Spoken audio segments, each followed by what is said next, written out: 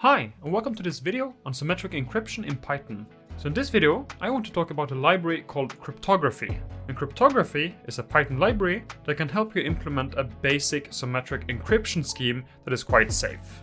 So when we use the term symmetric encryption, we talk about encrypting something where both the sender and the receiver is using the same key, or at least some small known variation of the same key. So to start doing this, let's first just look at the documentation for the cryptography module, and then afterwards we'll code a bit ourselves to see how this actually works. So here you can see the documentation page for the library, and as you can see all the way at the top here it presents this Fernet symmetric key encryption. And this is the encryption we'll be working on in this video. So it says here that it guarantees that a message encrypted using it cannot be manipulated or read without the key. It's very high level, and that means that you only call a certain number of predefined methods as an API essentially, and you don't at all deal with the low level stuff. Dealing with low-level implementations in cryptography is something you should only do if you really know what you're doing. If you go here to the left and go to what's called the hazardous materials zone, then you can see a message saying this is the hazardous materials module. You should only use it if you're 100% absolutely sure that you know what you're doing, because this module is full of landmines, dragons, and dinosaurs with laser guns. So what you're pointing at here is that going into and modifying low-level stuff in cryptography. So a good rule of thumb is that if you're watching this video, which is a kind of an introduction to doing symmetric cryptography in Python, then the answer is probably no. And we won't do this in this video. What we'll do is simply work a bit with this Fernet symmetric encryption. So first of all, I'll just walk you through essentially a variance of this hello world type example, just showing you how the basics work. And then afterwards, we'll see how we can use this Fernet symmetric encryption to encrypt an image that we want to send, for instance, to a friend. So let's head over into Visual Studio Code and try this out in practice. So here we are. I've just made a file called Intro to Symmetric Cryptography. And of course, first of all, we need to install this library. You can just run pip install cryptography. I won't run it because I've already installed it. So let me just drop that. Now we can focus in on the code. So first of all, I want to reach into the cryptography module and then go to Fernet and import Fernet. So this is kind of the basic class that will implement this symmetric encryption for us. First thing we can do is generate this key. And as I said, in symmetric cryptography, you need a key to essentially encrypt and decrypt a message.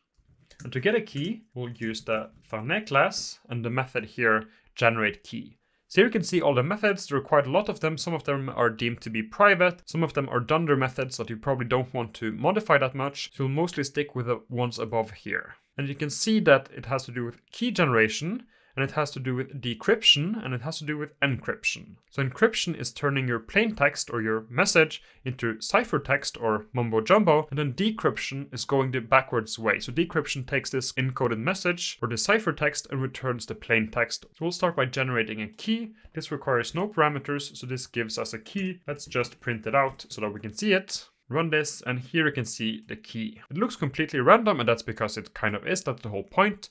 You can see here the B in front indicates that this in Python is of type bytes. You can see this even more clearly by just using the type function here to print this out.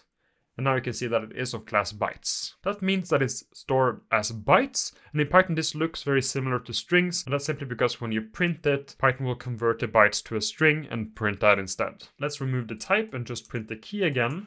And I want to run this even one more time. And here you can see that when you do it again, it generates a completely new key. That should be expected because when you generate a key, it should be new every time. It would be kind of pointless if every time someone generated a key, it would just give the same thing. That's not very secretive. So of course, when you run the program again, you'll get a new key. Okay, so let's move on. And now we can encrypt the message. So first of all, we need a message. And I'll also have this as bytes by having it be in front. Let's just call it, this is my secret message, like this. And what we'll do to start encrypting this is to take our Fernet class and pass in the key. The key is just a byte data type, so it doesn't do anything, but once passed into this Fernet class, we can call this, I sometimes call this an engine, and we can use this engine to encrypt and decrypt. So now we have the engine. What we can then do is to do engine.encrypt here, and of course encrypt our message. So let's print this out. And running this, you can see here our encrypted message. It looks completely like mumbo jumbo, and that's the whole point. From an outside perspective, it's impossible to see what this should actually be in terms of the plain text that we already had. And of course, this is super important. If I run that again, I'll get a completely new string because I got a completely new key. So every time I run this, I'll get a new message simply because in the program I'm getting a new key every time. That's not necessarily something you want to do, and we'll take a look at this later. In any case, let's return to the program. Instead of printing this, we can save it in a variable. So let's call this encrypted message, maybe, just to be clear. So we have now a key, we have an original message, and we have an encrypted message. So now we've done all the encryption. So let's imagine that we have two people. The first one is me, and the second one is you. What I will do is take my message, generate a key, and then encrypt it like this. Now I send the message to you. So you've gotten this nonsense string, and you need to decrypt it. I've already sent you the key in secret, so you know this. So what you need to do is to decrypt the message. You create your engine as we've done, and then you use the decrypt. And we can use this on the encrypted message. And let's print this out. And hopefully when we do this, we get back the original message. And when we run this, we get back, this is my secret message. And that means that it's working. So what happens in practice is that you and me create this key beforehand and exchange this, so we both know the key. Then I can take any message, encrypt it like this, send it to you. Once you get this encrypted message, you have that, you have the key. So that means that you can do this and decrypt it and get the message back. And in that way, we can send each other secret messages. So before looking at a slightly more complicated example, I just want to point out a few things. One is that this key here, if we generate it, will be valid forever. And that's something you might not want. You might want to exchange keys after a certain time, and there are some functionality in the cryptography module that can help you with that. You can look into that yourself if you want. Secondly, if these scripts here are kind of publicly available that you're using, you definitely don't want to create the key within the script. You want to import the key from somewhere else that is not visible to the public. So let's look at a slightly more complicated example. So what I have here is this nice picture here. And what I want to do is encrypt it and then send it to you, and then you can decrypt it because I don't want anyone else to see this picture. Of course, the picture I've chosen is not very secretive, but you can imagine that it's a very sensitive picture for whatever reason. In that case, we can write a script kind of like this. Let me walk you through the script instead of writing it all out. First of all, we do the same import, then we get our secret. This has been created previously and has been stored in the text file mySecret. Everything that mySecret contains is this specific key, nothing else. So what I do is to use the open function here to read it, and use this with context manager, and then simply read the key. And then I initiate my engine. Notice that I don't generate the key inside the script, so I get the same key every time. I get the key that is stored in mysecret.txt. Then I load the image, again using this context manager, load the image in the format of read binary. And I call this original image, and then I can read it in as bytes by just using the read method, as I do here. Now we need to encrypt the image, so I take the original image as bytes and encrypt it, call it the encrypted image, and then I store it. Then I essentially do the same thing here, except that I write in binary, and then I write it to a file. And then imagine that I'm sending you this image now. Then what you can do is decrypt it, because you also have the same key. You can open this encrypted image in read binary, you read it all in. Then, since you have the key as well, you can also decrypt it, as you do, and then you can save it again. So here I've called it it's fine decrypted, and I write that as binary again. And in this setup, we have shared the key from before, so we both have the same key, but anyone else who intercepts this image will not understand at all what kind of image this is, because it's been encrypted. So let's see this in practice. Let's run this whole thing. Now I've run it, everything is working correctly, and two more images has been created here. So here we have the original one, it's fine, and then we have the encrypted one.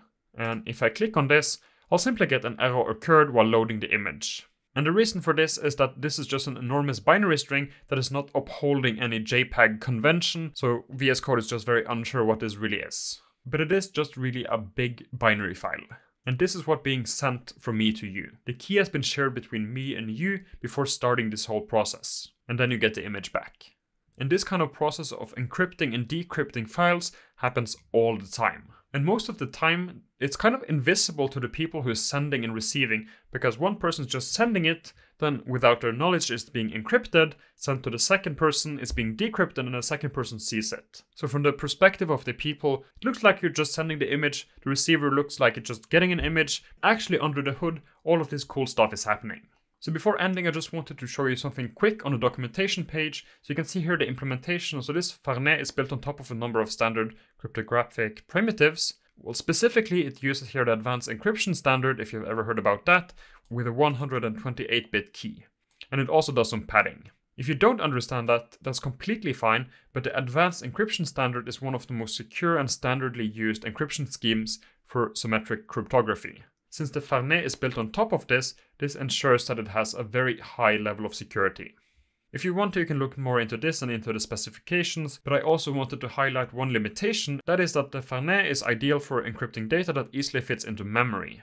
So recall that we worked with an image and then we needed to load in the image and then encrypt it and then save it, so it needed to fit into memory. That means that this Fernet scheme is not really suitable for enormous files. Say you have a CSV file containing lots of data from transactions, and this file is like 50 gigabytes. Then you won't really be able to do this on most computers, simply because they don't have 50 gigabyte of memory. So this is something that's nice to know when you're using this Fernet cryptography. So this is how you can do basic symmetric cryptography in Python using the Cryptography Module. I hope this piqued your interest and made you want to learn more about cryptography and how to do this specifically in Python. So thanks for watching, and I'll see you again soon.